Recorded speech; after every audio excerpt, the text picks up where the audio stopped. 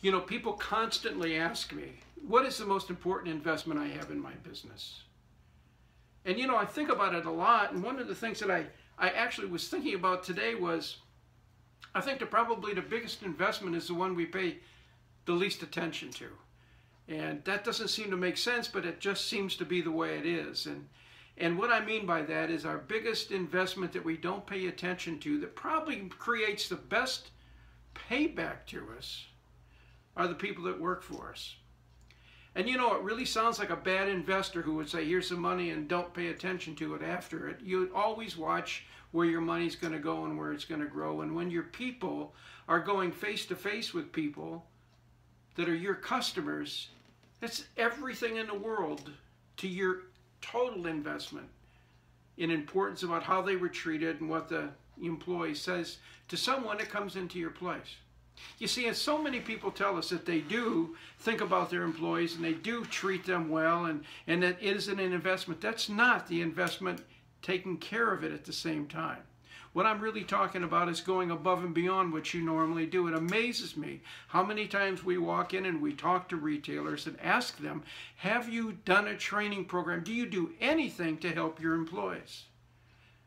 And 90%, and by pure count, now I'm not estimating, 90% of people say, no, we don't. It's amazing to me you can hire someone, you can put them on the floor and let them go face to face and not spend any time or effort in training them on what to say when they get in front of those people. So, you know, part of that is making them as good as they can possibly be, and yet most people don't think too much about that and kind of let it just run off the deep end. And that's a really dangerous place to be. So one of the things that we stress constantly is to be able to get out in front of your employees and to give them a piece of the action. When people feel like they have a piece of the action because they're important, the investments being made back into me, that start to take a little bit more ownership. And so customers become more important and the store's reputation becomes more important. And part of investing in people is talking to them and thanking them and telling them how good they did.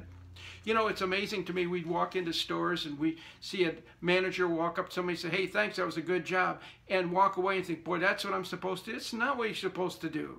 You might think you've given a compliment, but to them, it's a passing compliment. It doesn't mean anything.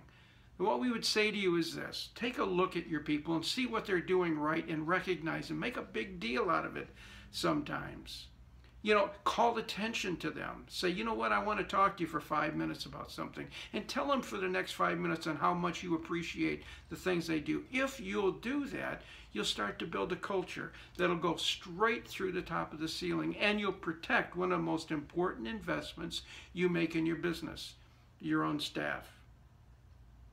So when you walk into a store and you get really bad service, or a restaurant and you get really bad service, or an tire store and you get a really bad level of service, just remember this: it probably comes straight from the fact that they aren't trained, number one, and then number two, the investment of appreciation is not made. No one is talking to them and telling them how they do.